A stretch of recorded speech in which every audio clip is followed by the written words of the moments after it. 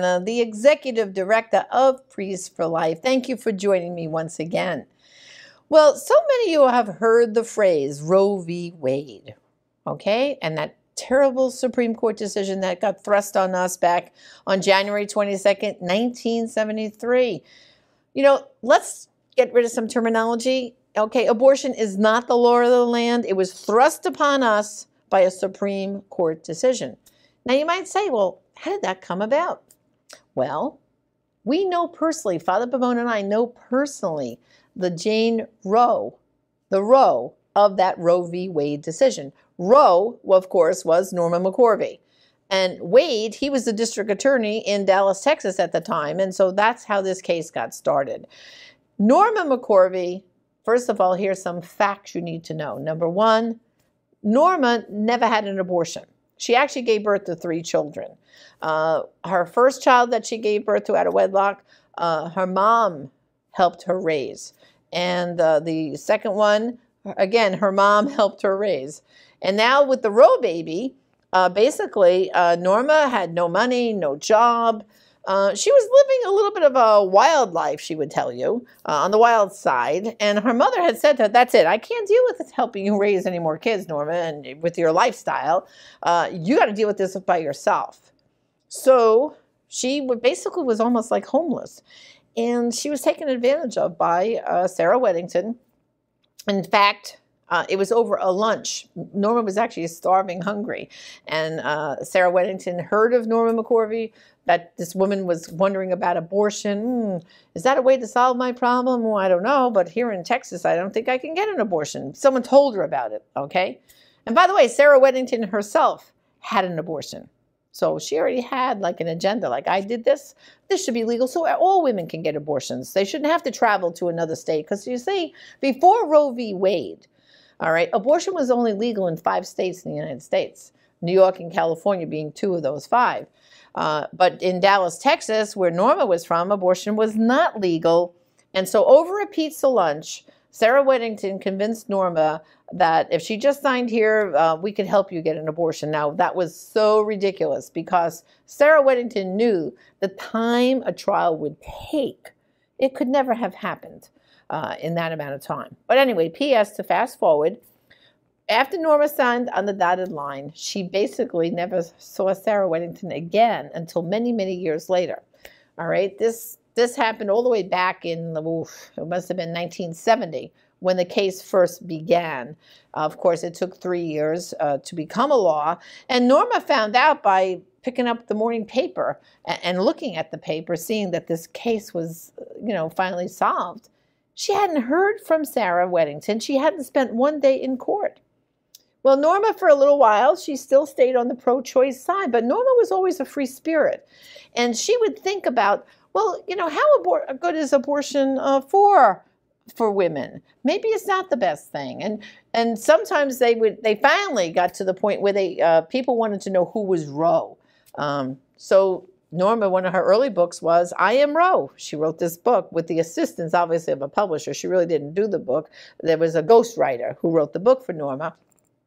And the pro-aborts had like a big rally, and they invited Norma to it. And Norma tells some funny stories because someone said to her, oh, what are you here for? Are you here to do media? She said, oh, I think I am the media because I'm the Jane Roe of Roe v. Wade. Well, a few more years went by, and Norma eventually converted to be pro-life. What happened was she went to work for an abortion clinic, and right next door to that abortion clinic was Operation Rescue. And they had a pregnancy help center. So now you had Norma working in the abortion clinic here, and the folks from Operation Rescue right next door. And of course, some of the things that the abortion clinic told Norma to do, she didn't agree with. She would honestly ask the women, now you sure you don't want to have this baby? The abortion clinic workers didn't like when she would say these kind of things. Well, eventually she got to know the people at Operation Rescue by coming out, smoking a cigarette, and they would say good morning to her. Hey, Miss Norma, how you doing? This and that. And in time, there was a little girl named Emily who really invited Norma to church, and that was the first crack in the dam for Norma. Church? Why do I want to go to church? Well, Emily's invitation and her family brought Norma to church eventually, and from that Norma decided, it took a while. She wasn't a quick sell. It took a while. Then she went back to church again and again. And before long, Norma was baptized by Reverend Flip Benham, and she became 100% pro-life. And of course, in a few years later, she became Catholic. And Father Pavone, along with Father Robinson, were the two people that were responsible for bringing Norma into the Catholic Church. And Father Pavone actually confirmed Norma into the Catholic Church. And I was there in Dallas, Texas, in that church where Father Robinson and Father Pavone brought Norma into the Catholic Church. And actually, I was sitting right next to Norma, and her godmother was on the other side of her. And it's been a thrill. But of course, Norma was involved in the pro-life movement. And now we're going to go back to a show that Father Pavone and I did with Norma over a decade ago, and see what Norma has to say in her own words about her journey in the pro-life movement, and of course becoming the Jane Roe and becoming 100% pro-life, and also her struggle and work to try to see this decision overturned in her lifetime. And unfortunately, Norma did not see that happen. Norma passed away in 2017. But Father Pavone and I were very, very dear friends of hers all through this time. We helped her in many, many ways. So let's take a look at this show right now to see, in Norma's words, about her pro-life journey. One of the most important conversions ever to the pro-life side. Find out next on Gospel of Life.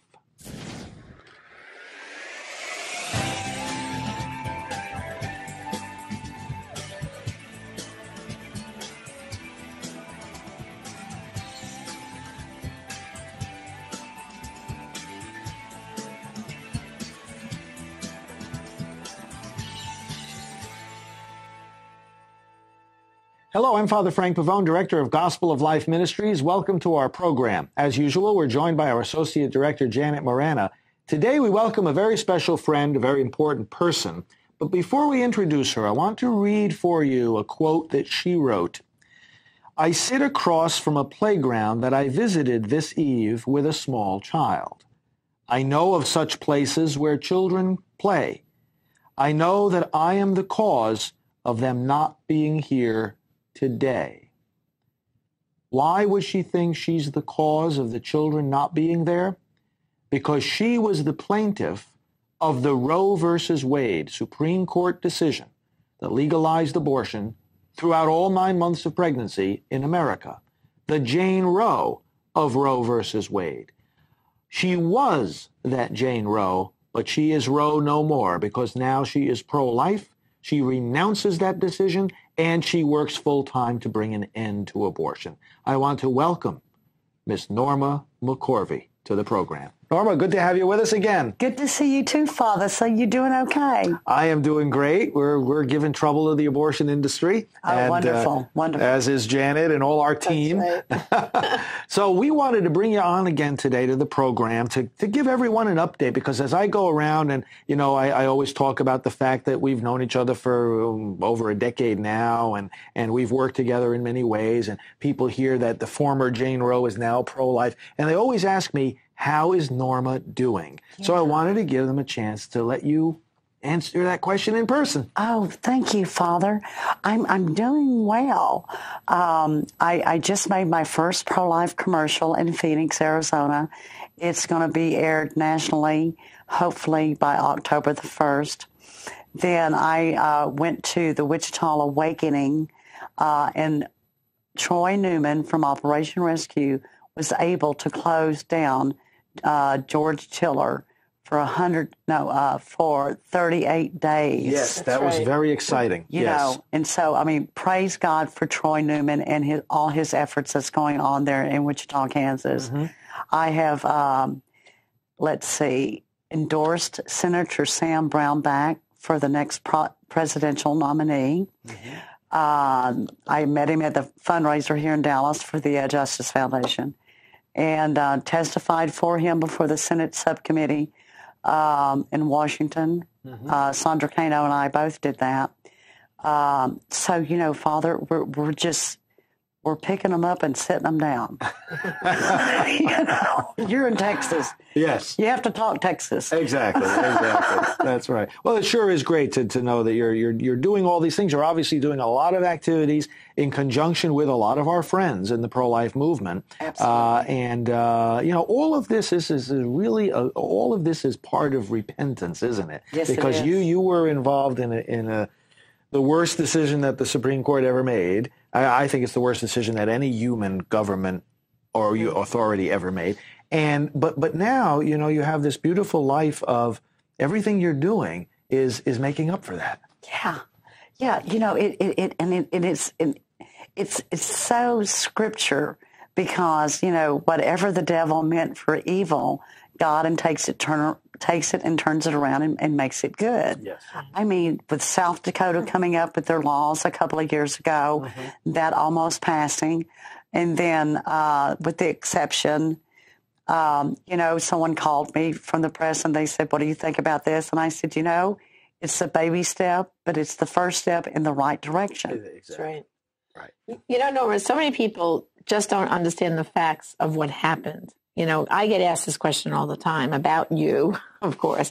And of course, I'm privileged to say that I know you, so I feel like I can answer some of the questions. But people don't realize, first of all, that when the other side came to you, Sarah Weddington, to tell you, we can help you with your problem, you were already pregnant, right? She knew darn well that your case would never see the light of day in time to help you truly, that, it wasn't going to happen. But yet, she took advantage of you, basically. She did. She did, right? She did. And some people don't realize is that, number one, you never had the abortion, did you? No, I've never had the abortion. Right. And you have never had an abortion, have you? No, never. Right. No. And the Roe baby was given up for adoption, and the Roe baby is out there somewhere. And I know you have never met the child, but I also know that only you know a way to only identify that child, because I know, unfortunately, there have been people Many have claimed to have been the Roe baby. I've had at least 30, 35 women, at different times, write me letters, send me videotapes, saying that they were the Roe baby. And this one lady, a little Oriental lady, she sent me this video and she says, "Oh, so I number one Roe child." I'm going like, "I don't think so, sugar." Right. But I mean, it was a thought, And another fact I think that people don't realize is that once, Sarah Weddington got you to sign on the dotted line, you really didn't hear from her. And basically, you found out on that January 22nd, 1973, that Roe became law, just like everyone else did, by reading the Dallas Morning News, right? I read it in the Dallas Times-Herald. That's when we had two newspapers in Dallas. Okay. Now we only have one, and it's very liberal. But yes, I came in from work. I picked up the newspaper, sat down, and in the lower right-hand corner, it said in a Matter So Factly article that the Supreme Court in a 7-2 decision had legalized abortion in the case of Roe versus Wade and in the companion case of Doe versus Bolton, that women were able to choose to abort their children. Wow. And how did that make you feel that day when you saw that? Father, I got to confess to you, I got up and I had to get a beer because it shocked me. It really did. It shocked me. I really didn't even understand what the word abortion meant. I've got to confess that too. And I was in shame for a great many years. And I drank a great deal. I did everything like in the world to keep everything suppressed. And that behavior is not the behavior of somebody who just won something that they really wanted. That's the behavior of someone who was used and manipulated. Yeah. Well, because like I said, it wasn't like Sarah Weddington called you to say, "Norma, most people, congratulations." Yeah. Most people, if you have a lawyer who's bringing a case before the court, they're going to call their client to say, "We won." But you didn't hear a peep out of her. I mean, it's incredible. Yeah. Well, now you are pro-life, without exception, without apology. I like that T-shirt that you have, 100% pro-life. Yes. No exceptions. No compromise. No compromise. No apology. That's right. Yeah, we don't take any prisoners or hostages. You know, it's either you're pro-life or you're just out of the circle. You know, one of the things that's happened since we've had you on the program that I'd like you to share your thoughts about, then we'll take a little break, is that the partial birth abortion procedure has now been banned, and that the Supreme Court has upheld that ban. I mean, for the first time now since Roe v. Wade, our country has begun to ban abortion procedures. How did that decision make you feel? Oh, listen, when I first heard about that, Father, I jumped up for joy. You know, I thought, my goodness, the Supreme Court has finally found some sense, you know. And from what I understand, it was, wasn't it Kennedy that wrote the dissent? Yeah. You know. Well, Kennedy wrote this decision. He wrote this. He was with us on this one. Yeah. Right. Yeah. And I was just like, yeah, I can't believe this. You know, oy vey. It's a step forward. Yeah, because our viewers may not realize that Norma tried to petition the Supreme Court to overturn Roe v. Wade. You petitioned them, and they refused to hear your case. So I think you must have been very sad about that. But now to see this little hope that this was upheld, you must have said, okay, yahoo, we're on the right track now. We're on the right track. It's not the final goal, but it's a step forward. Yeah. Well, let's take a little break, and then we'll continue talking about more updates. We're talking with Norma McCorvey, the former Jane Roe of the Supreme Court's Roe v. Wade decision, and she is pro-life. We'll be right back.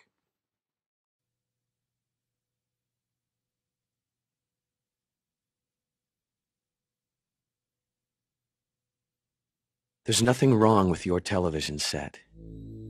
You don't see anything because there's nothing there.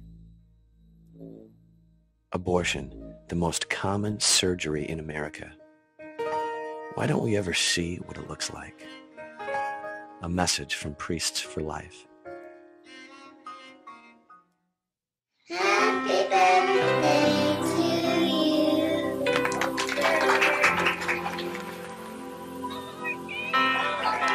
The decision to have an abortion not only affects that moment in your life, Kristen Gordon.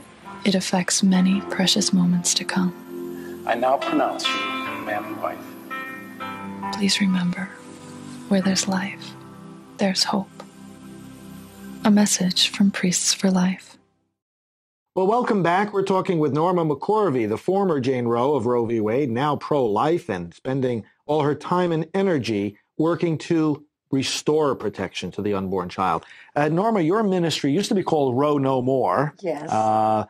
Tell us what it's called now. It's called Crossing Over Ministry.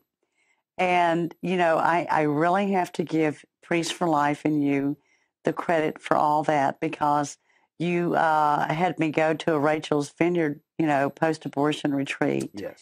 And that's when, you know, I went to the Lord and I asked him, I said, you know, I don't understand what's going on. I said, I feel like I'm crossing over because I was able to let all those frustrations out at that retreat, you know, so thank you. You're welcome. Thank you again. You're welcome. And And how I was there with you, Norman. I remember that. Yes, and I remember you said that you, up to that retreat, you felt like you had the weight of all those babies on your shoulders. Yes. And I think what you did was you crossed over and gave it up to the Lord and said, that's right, the Lord has forgiven me. I'm not going to be burdened by this anymore. Right. I'm going to cross over into the life of the Lord now and go on from here. And I know you've been encouraging so many other people who want to come out of the abortion industry that they can cross over with you, Yes. like you did. Yes. Come into being pro-life and work for the Lord. You know, if I could just get all those women together again, because there were 5 people that left after I did from the abortion mill, and just reunite with them and just to see how they're doing, I think that would just be so out there. now you had a very good experience with the Rachel's Vineyard retreat. Tell us a little bit about that. And Well, you know, it was the simple fact, Father and Janet, that, you know, we were united. We were there for a specific reason. We all knew going into it that it was going to be a hard weekend. You know, that I'm not post-abortive, but I'm post-abortive from the abortion industry. yes. And, you know, and so when I was talking to Dr. Teresa, And I said, well, what's with all the candles and the branches, And she says, oh, well, this, that's what our newsletter is called, Vines and Branches, I believe is what she said. Yes. And I said, oh, okay. Because, see, that's what we used to do in the goddess movement, when I was still a pro board. We'd light candles and have stuff like that, and it just kind of like, wait a minute, what's going on here? It's a flashback for you. Yeah, it was a flashback, exactly. But then I something inside my soul just said, go with it. Go with it. And so I just went with it. And those little Italian, pastries that you had sent in that day. What are they called? Cannolis. Cannolis. They're so good. She liked the food on the retreat, too. Well, the Rachel's Vineyard retreats bring many benefits. But I think the most important thing was, besides the pastries, was the fact that at the end we celebrated. We had a ceremony of the resurrection, and we celebrated the fact that we did give it all over to the Lord and realized the total forgiveness and mercy that He had for us. Yeah. Now, Norma, another thing you participated in with us not too long ago was the funeral service for baby Abel. Remember, we had the aborted baby in the casket, and you were with us for that day, weren't you? Yes, I was. Yes. Tell us about the importance of people coming together for services like that. Well, Father, it's that we should honor these children and give them the blessings that they didn't get because they weren't able to be born. And I think it's very important that everyone acknowledges that fact, that the child's life has been taken without, the child had a tombstone instead of a bassinet before the child was even born. Yes. So it's very important for that child to be blessed and to be buried and to be put to rest. Yeah, exactly. In the summer of 2008 is 10 years since Father Robinson and I had the privilege of welcoming you into the Catholic Church. Yes, August the 17th, of 1998. That was a big step for you. It was. It was one of the most wonderful experiences I've ever had. And your homily that day on how the children forgave me, I'll never forget that. I promise. Yeah. I'll never forget that. Well, Norma, I know if people want to read more about your story, there's your book, One by Love. Yes. And then we have a companion supplement to that about you becoming Catholic. Yes. And if people want to contact us at gospellife.com, I know you've told us you would autograph copies for them. Absolutely. Absolutely. So I hope people would want to contact us and read more about your story, more than that they're hearing just now. Right. Well, as Father Frank and I, collaborated on this and you, and I just give them away, to different ones. And they just call me back and they say, oh, Miss Norma, you didn't tell me this part. And I'm like, Well, I'm so glad we had this opportunity to give our viewers a little update about how you're doing. Obviously, everyone knows that you appreciate their ongoing prayers because it's absolutely, Father, absolutely. Yeah, and we pledge that to you. It's not easy to have gone through what you did go through, but thanks for being with us today. Glad to see you doing so well. Thank you, Father. Okay. Thank you, Norma.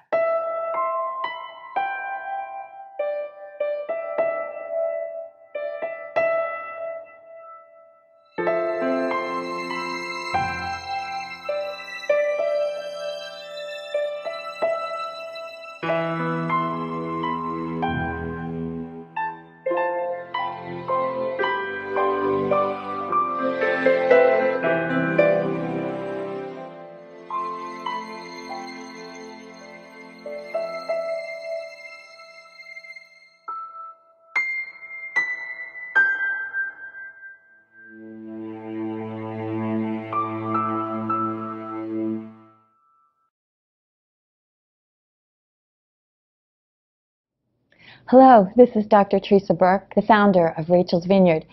One of the many ways to healing after an abortion is a Rachel's Vineyard retreat. This retreat program is increasingly used throughout the world, and it's become a ministry of Priests for Life.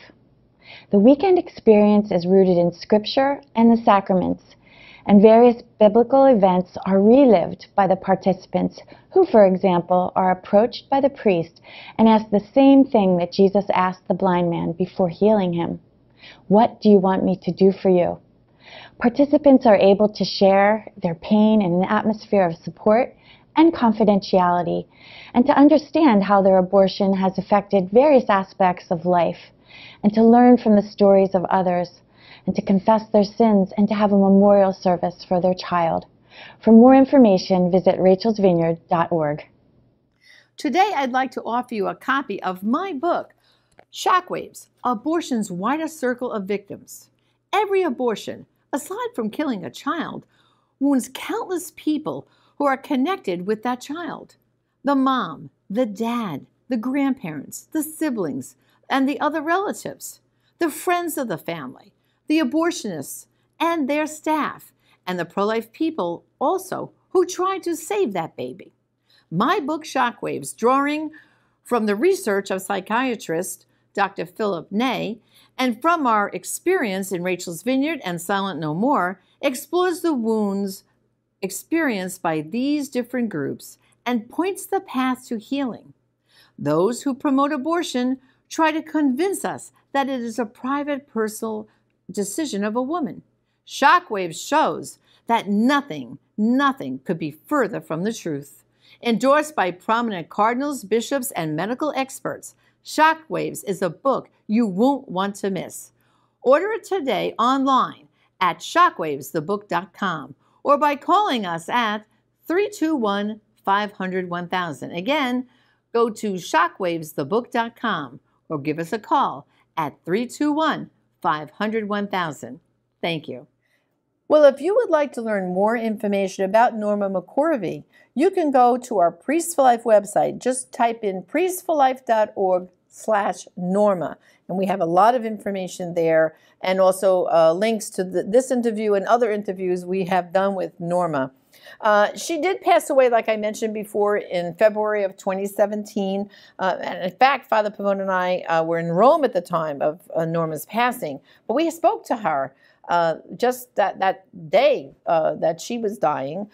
She had what's called COPD, and you know, we had a great conversation with her, and we actually went into Mass in Rome, and Norma passed away while we were at Mass praying for Norma.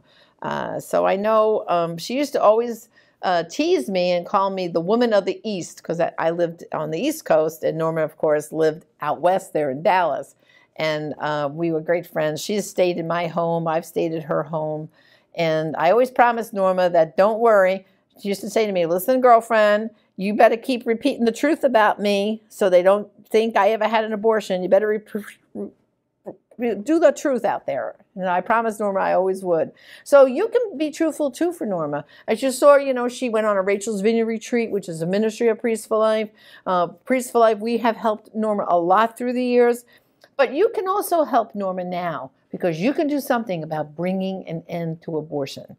So please be in touch with us at our Priests for Life website. Maybe fill out to get our action alerts, all the different things and tools we have available to you. So in Norma's memory, may we see the day where we could overturn Roe v. Wade. Thank you.